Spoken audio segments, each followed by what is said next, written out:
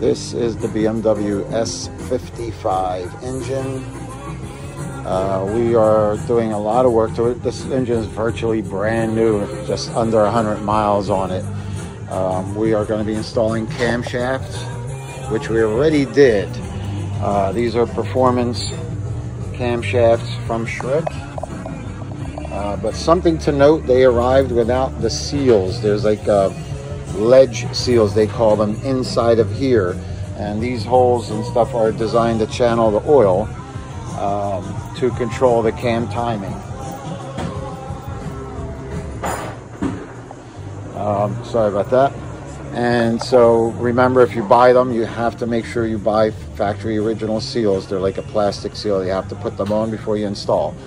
So we have timing disconnected. Also on this engine, we are about to install this very popular crank hub issue that these cars have a tendency to, the whole main crank hub comes loose, throws timing and destroys the engine.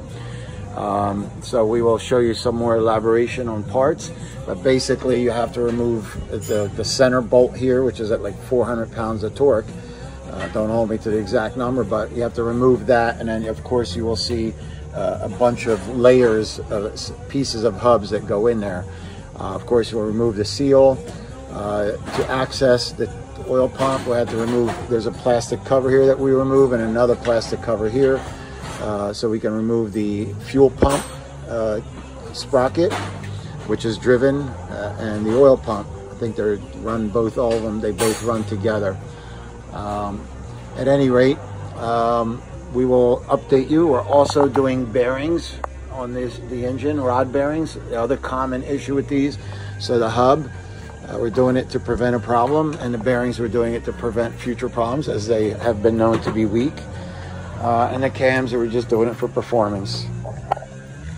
But this is just a breakdown of what you need to do to do the hub, and we'll show you some more as we get further.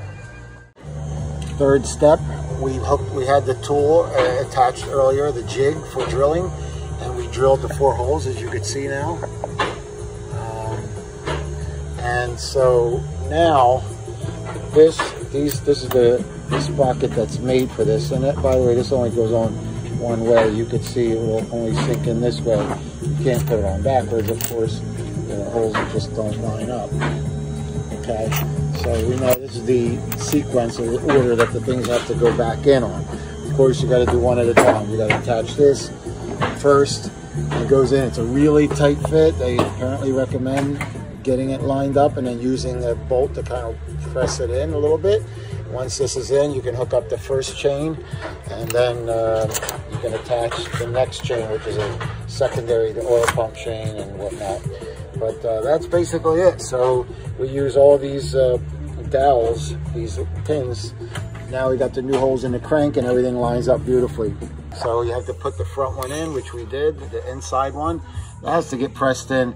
Obviously, you're going to have to put the oil pump and fuel pump chain on first, because there's not much room to do it afterwards, of course. So the chain goes on. You can leave the oil pump gear to last. And now we'll be able to put the timing chain and the hub on, and put it back together.